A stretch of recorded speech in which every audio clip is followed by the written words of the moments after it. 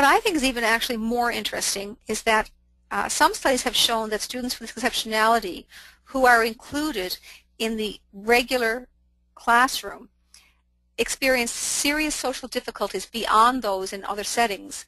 There's even research to suggest that kids in segregated classrooms actually get bullied more.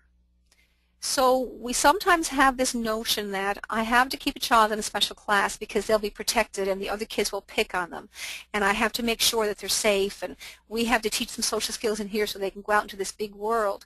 But the research actually tells us that when children are in segregated classrooms, they actually experience more bullying, and part of that is about the isolation and the otherness of those children. In a large pan-Canadian study, one of the largest ever conducted with multiple researchers, they looked at low inclusion versus high inclusion settings, and the researchers found that regardless of the type of disability, students in high inclusive settings, so these are students who have physical handicaps, these are students with intellectual handicaps, these are students with mental health issues, regardless of disability, students who were in inclusive settings were healthier, made more progress at school, they looked forward to going to school, and they had more interactions with peers.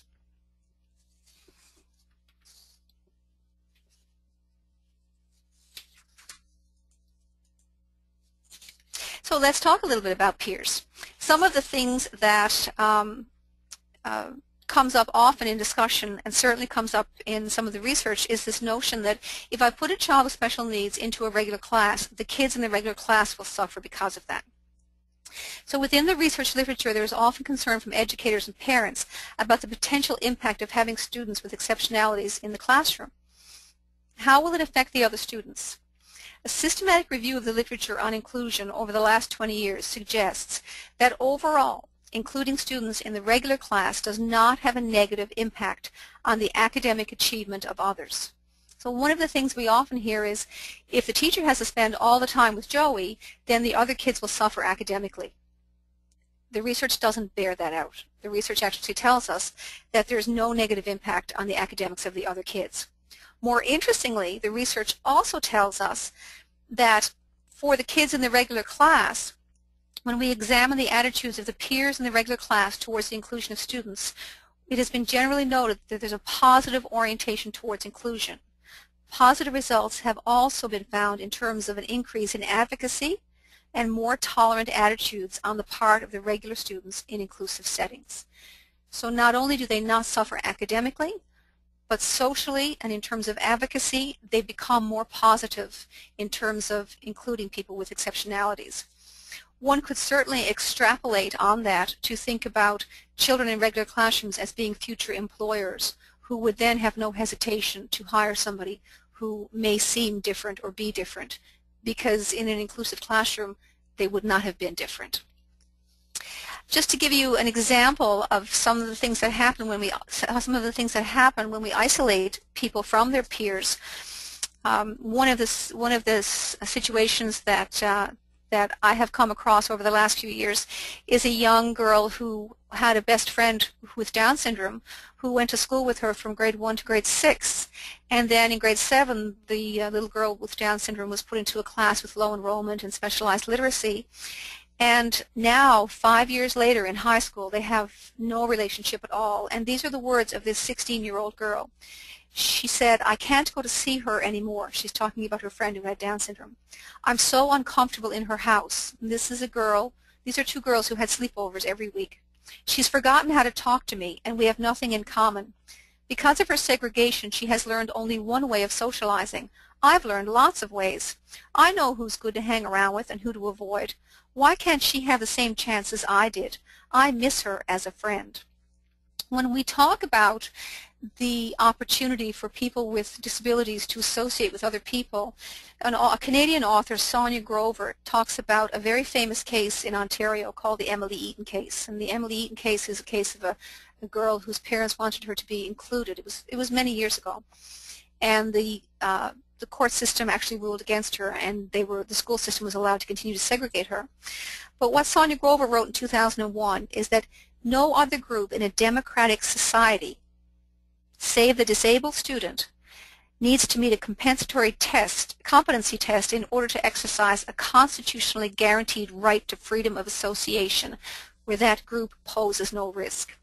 What she did was a review of the legislation around segregation and inclusion, and what she said was that under the law of Canada, there's no other group of people in this country who are denied access to their peers unless they pose a threat, except for those who have disabilities.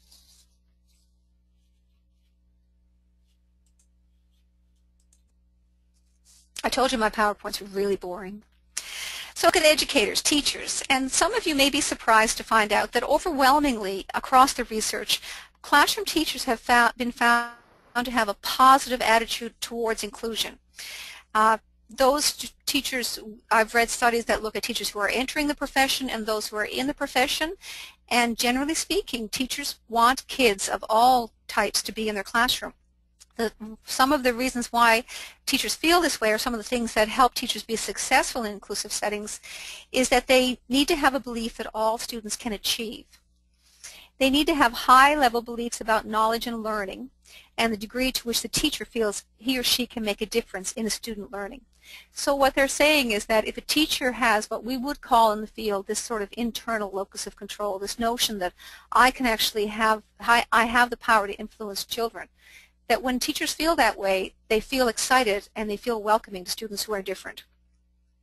While there is in the literature a real willingness on the part of teachers to include students, there are concerns that come up almost every single time, and those concerns are over, and these are the main ones. Lack of training. Teachers are very concerned over lack of training, and there are teacher education programs.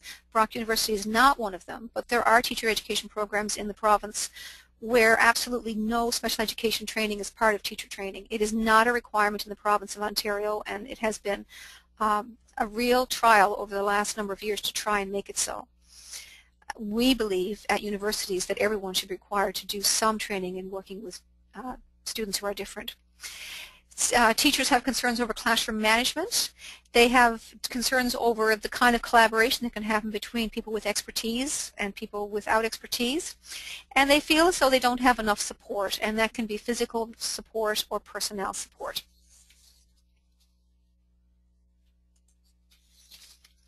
And finally, let's have a look at leaders. And when I say leaders, I'm talking about principals, school principals. Or superintendents, but mostly principals in this case.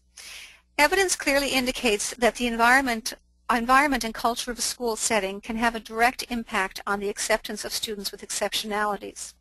In general, across the research on education, the principal has been shown to be an extremely important factor in the success of a school setting.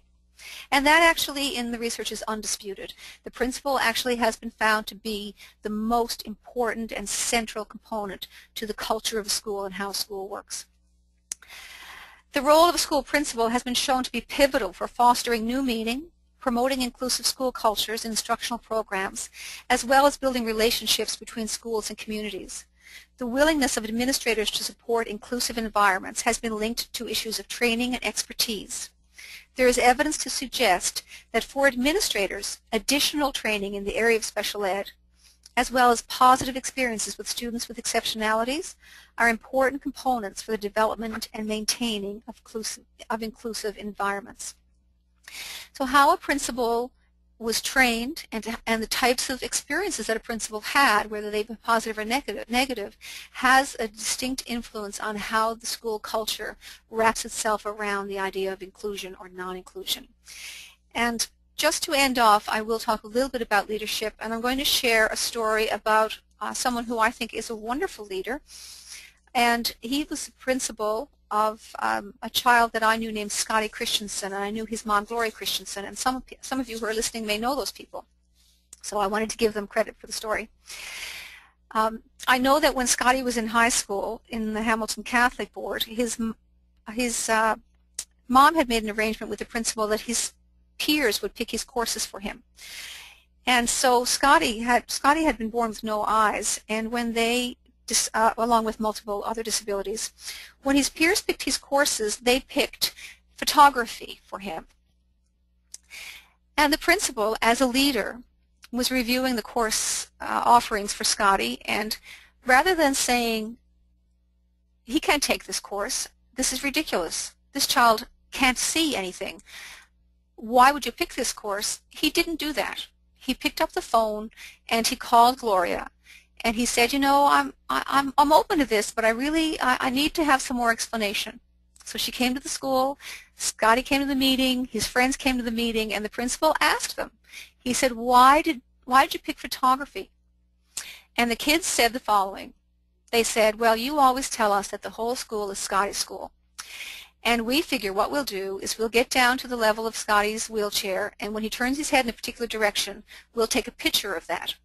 And anyway, sir, everybody goofs off in photography, and why shouldn't Scotty get to goof off? They had a perfect rationale for why he should take photography, and that principal, as a leader, not only felt that it was appropriate to consult with them about that, but he perfectly understood the rationale, and Scotty did photography. So I hope that was informative, and thank you very much.